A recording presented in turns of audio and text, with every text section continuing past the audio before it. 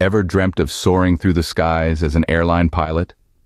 The image of a pilot navigating a massive aircraft through clouds and over continents can be both exciting and daunting.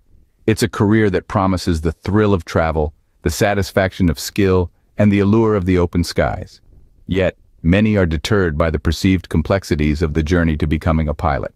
The process, however, is more attainable than you might imagine. It requires dedication and discipline, certainly, but it's also an adventure, a step-by-step journey that transforms the dreamer into the doer, the novice into the professional. From earning your private pilot certificate to interviewing with your desired airline, the path to becoming a commercial pilot is a structured course, designed to guide you through every necessary stage. You too can become an airline pilot. Here is everything you need to know. The first step towards becoming a commercial pilot is earning a private pilot certificate. This certificate, issued by the Federal Aviation Administration or FAA, is your passport to the skies. But how do you earn it? Well, it starts with training in a single-engine airplane where you learn the basics of flight. This training is crucial because it sets the foundation for all your future flying. You'll learn everything from how to control the aircraft to understanding weather patterns and navigation. You'll also get hands-on experience with night flying and cross-country flights. After completing your training, you'll have to pass the FAA's written, oral, and practical exams. Yes, it's challenging, but remember, every commercial pilot started right where you are now.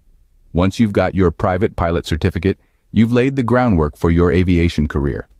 Now, you're ready to take on the skies and move on to the next step in your journey to becoming a commercial pilot. With your private pilot certificate in hand, it's time to earn an instrument rating.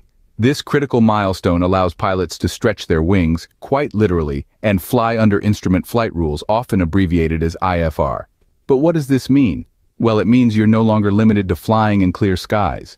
With an instrument rating, you can navigate your way through fog, rain, and even the darkest of nights.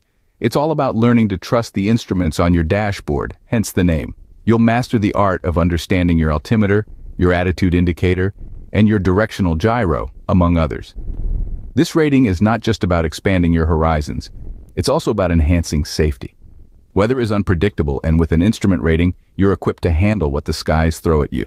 Remember, every successful flight is a safe flight. Earning your instrument rating is a key step towards becoming a commercial pilot. Next, you'll need to earn your commercial pilot certificate.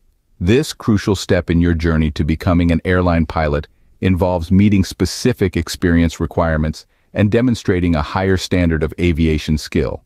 To qualify for the commercial pilot certificate, you must first have at least 250 hours of flight time under your belt. This should include 100 hours in powered aircraft, 50 hours in airplanes, and 100 hours as the pilot in command. Of these, 50 hours must be cross-country flight as pilot in command. Once you've accumulated the necessary flight time, you'll need to pass a written knowledge test as well as a practical test. These assessments will evaluate your understanding of aircraft systems, navigation, meteorology, and aviation regulations. But that's not all. You'll also need to demonstrate your proficiency in complex maneuvers, both on the ground and in the air. With your commercial pilot certificate, you're now legally allowed to be paid to fly. Your next step is to obtain a flight instructor certificate. This is more than just another certificate to add to your growing collection. Becoming a certified flight instructor, often abbreviated as CFI, opens up a new world of opportunities for you. Firstly, it allows you to earn a living doing what you love, flying. But it's not just about the money. Teaching others to fly also polishes your own skills and knowledge. It's said that the best way to truly master a subject is to teach it, and that certainly holds true for aviation. In addition, becoming a CFI is a fantastic way to accumulate the flight hours required by airlines. Instead of simply logging hours, you're actively engaging in the process of flight, honing your skills, and passing on your passion for aviation to others. As a certified flight instructor, you're not only earning a living, but also gaining valuable experience for your next step. To fly large passenger airliners, you'll need to add multi-engine privileges to your commercial pilot certificate. This is the next big milestone on your journey to the cockpit of a commercial airliner. But what does it involve? Adding a multi-engine rating to your commercial pilot certificate is a crucial step. It allows you to operate aircraft with more than one engine, a standard requirement for most commercial aviation jobs. This additional certification is obtained through extra training. usually involving around 10 to 15 hours of flight time in a multi-engine aircraft. During this training, you'll learn to master the complexities of handling an aircraft with multiple engines, including dealing with engine failures and other critical situations. It's a challenging but rewarding process that significantly broadens your piloting skills. Once you've successfully completed the training and passed the necessary tests, the multi-engine rating is added to your commercial pilot certificate. With your multi-engine rating, you're one step closer to your dream of becoming an airline pilot. Now it's time to gain experience and prepare for your airline interview. Once you've earned your multi-engine rating, the next crucial step is to gain quality flight experience. This is not just about logging hours in the sky. It's about developing your skills, your decision-making, your understanding of aircraft systems, and your ability to manage unexpected situations. This is where you truly become a pilot. Flight instructing is an excellent way to gain this essential experience. As an instructor, you'll have the opportunity to reinforce what you've learned, deepen your understanding of aviation theory, and hone your flying skills. Plus, you'll be sharing your passion for aviation with others.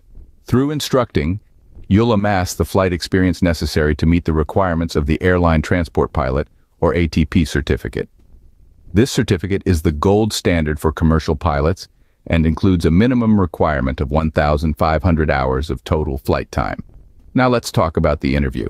Between 500 and 1,500 hours of total flight time, you'll be ready to interview with your desired airline for the position of first officer.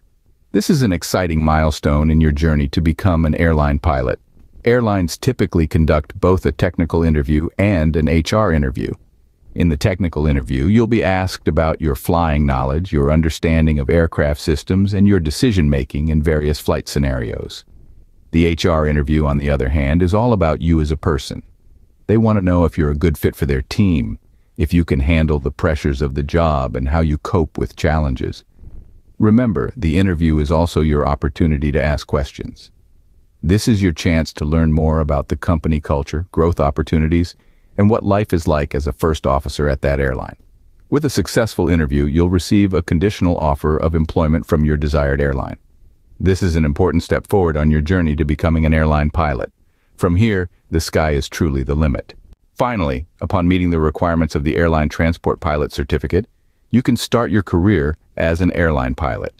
This is the moment you've been working towards, the point where you can really start to reap the rewards of your hard work and dedication. As a commercial pilot, you are eligible for a wide range of job opportunities. From flying regional routes to working for major airlines, the sky's the limit. You will have reached the hiring minimums of most regional commercial airline pilot jobs. This is the moment where the potential of your career truly takes off. Most pilots start their commercial careers at regional airlines. This is a fantastic way to gain experience, log flight hours, and get a feel for the life of a professional pilot. It's also a stepping stone towards the major airlines, who generally require more experience.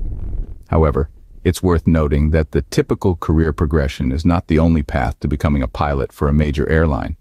Some airlines offer direct programs that allow you to bypass the regional airlines and go straight to the majors.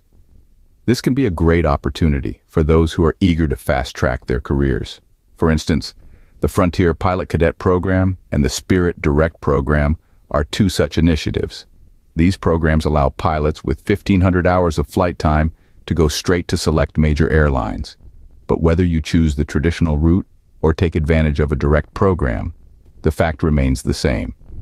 You are now a commercial pilot.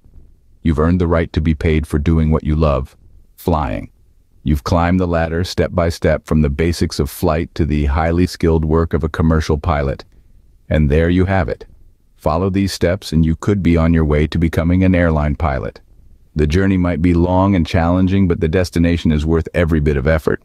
After all, the view from the cockpit is like nothing else in the world.